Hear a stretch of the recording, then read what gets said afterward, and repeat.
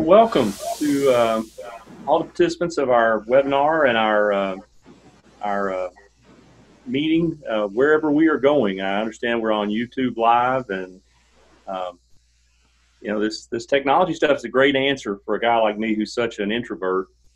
Um, I don't like to leave my office, and I'm nervous about even my coffee. Actually, that's the big problem. Is my coffee maker was here, so I stayed here. However, I do want to take just a moment. I'm going to turn this over to Dr. Ozer, and he can give you more information about follow-up webinars we'll be having. We have a nice speaker with us today. We have Max, who's a PhD from Iowa State, worked there a bit as a postdoc, but is now has dabbled in academia. Some of us have more than dabbled, Max. We've been out here still. We're just old timers, man. I've been here 28 years, but he's now working Occidental Petroleum as an applied mathematician and a mathematical scientist. So I'm looking forward to hearing the questions you have, and maybe asking a few questions myself. Before we turn it over to Max, Dr. Ozer, sorry, do you have some information for these folks for upcoming events? We have three events, two events, in fact, other than this one, lined up. One is scheduled to October 24th. We're going to have Dhanaraja Kasinathan from Qualcomm, and he's a senior data scientist. I know him from Canada, University of Waterloo, when I was doing my postdoc. He was our in research team. So he's a great speaker, so hopefully you're going to enjoy him on the 24th. And we have another speaker, Amir. He's a data science consultant from Databricks, and I know him from the same research group from Canada, University of Waterloo. So again, he's a great guy. I'm sure he has a lot to share. And also, let me just put the next semester's upcoming tentative events. So we will have someone from your company, Max. Actually, two people from your company. So Jesus and I has the same academic dad from Iowa State. So we had the same advisor. So he's the kind of guy, like, he was doing control theory, but switched back all the way to industry.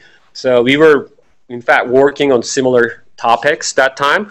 So we have Reza. He's a senior director of advanced analytics from Oxy, and he was another PhD student back in Iowa State, and he's the one, again, switching back to industry, and he also has an engineering degree as well. And we have Koray Karabina. He's an associate professor at Florida Atlantic University. I know him, again, from University of Waterloo, Canada. So he was a postdoc over there, working under somebody else's direction. So we have all of these events already scheduled. We are still working on the exact date for each event. And hopefully we're going to have one more person scheduled for next semester. His name is Tassos from Brown University. So I'm still negotiating with him to pick the right time and the right month to have him. So, but these are all events that are already scheduled. And let's just start with Max. He gave me a very short bio. Let me just go with that, and I'm just going to pass everything to Ryan here. And Ryan is the person who's going to moderate the whole conversation with you and getting the questions and so on. So Max started his PhD at Iowa State University in 2008, and he spent 5 years for his PhD in applied math. I think we had a lot of interception over there, at least like 2 or 3 years of interception when I was there doing my PhD. And then he got accepted as a postdoc from the same university, Iowa State University, for 1 year till 2014.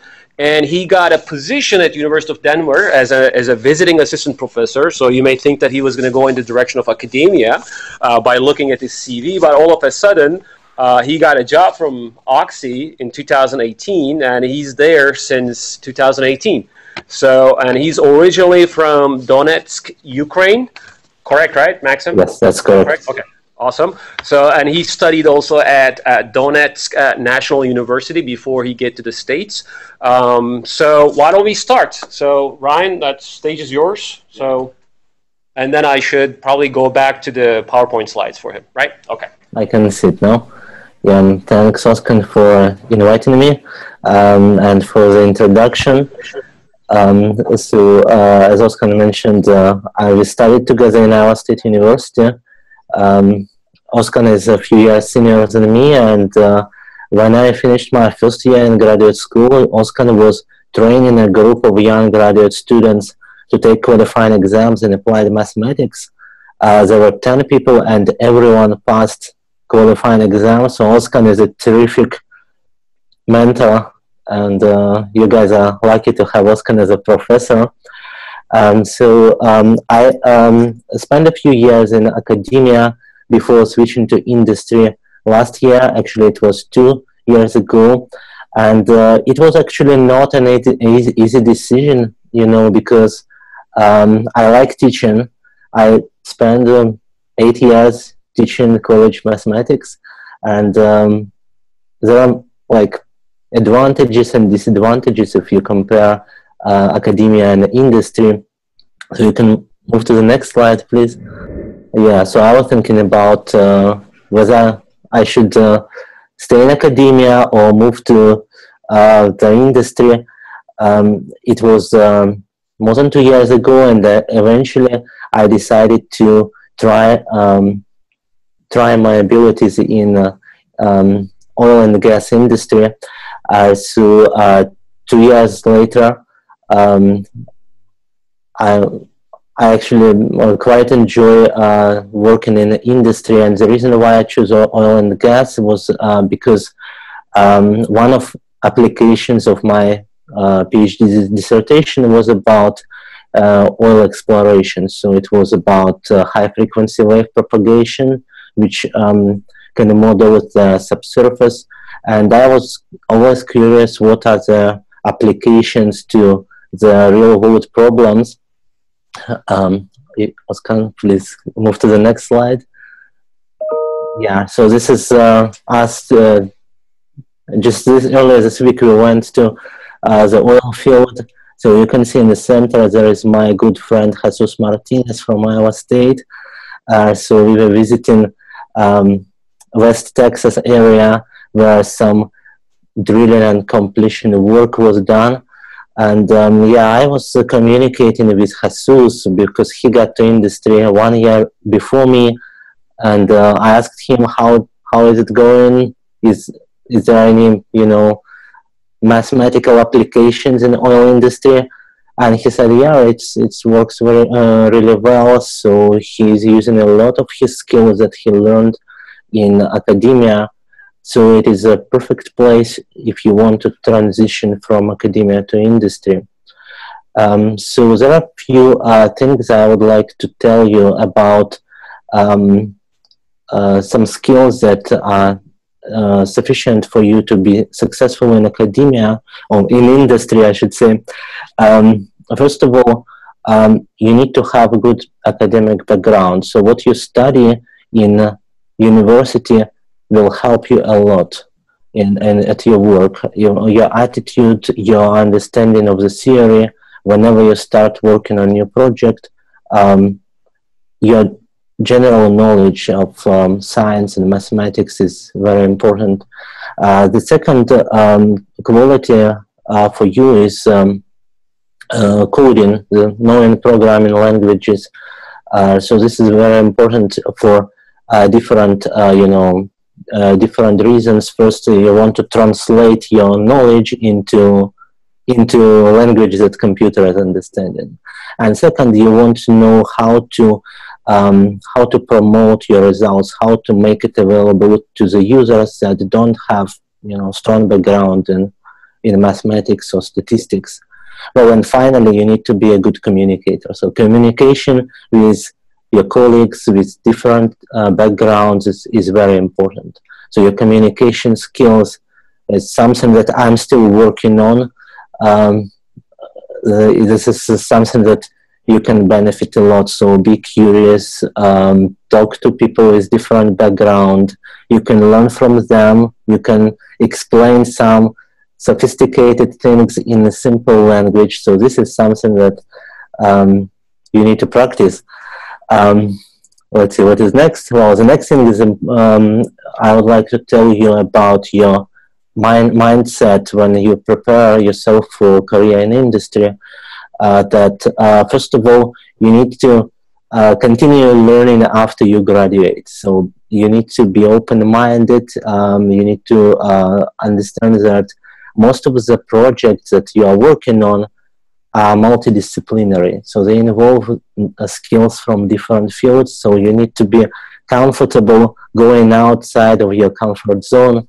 It's something that helped me to work to smoothly transition to the industry. That whenever I see some project, most of the time I have no idea how to do that, but I know that, well, there are some people who know something about that, and eventually I can get more comfortable with some topics that I was not familiar, and make some, some improvements, and be successful in completing some projects. Okay, so this is something I want to share with you. Also, your patience, your ability to focus is very important, and you need to be passionate about your work. Our work hours start at 6 a.m. So you need to be patient to wake up so early to go to work, and just be happy at your workplace, and make friends with your colleagues. The next thing I would like to tell you a few things about applications in industry. There are three main applications that so far I'm dealing with. The first one is all those buzzwords about machine learning, deep learning, data science, AI, and so on. So it's something that many people want to work in, but you do need to have a good background, good understanding of statistics, and you need to know how the things are working before you start doing some projects, because many people, well, they play around with the data. They say, "Oh, I'm a data scientist." That's why my manager Reza Rastigar from Iowa State, he said, "Well, I don't like this name data scientist. You need to tell you're a mathematical scientist, or you're a statistician. So you need to make sure that you are actually understanding the theory very well." And here is a small picture about the life circle of stages of life circle of data. So first of all, there is a need for business, from business people. They want to assign you some data to study, because there is business interest. And there may be some disadvantages. You need to be aware of disadvantages of artificial intelligence. First, for example, the deep learning is a really amazing technique. However, it's very difficult to interpret. There is like some magic going on inside that the better the model, the more difficult it is to explain it to the general audience. And in the other departments, business units, there is a fear that the artificial intelligence can replace human being and you will be out of work. So we try to explain our engineers, co-workers, that you have nothing to worry about, that we are providing you with extra tools to make you more powerful. So we want to complement you and augment your abilities to deal with data, to make better decisions, to save money. So it's not like we have artificial intelligence that will eliminate your work. So we want to have this more friendly attitude towards high technologies.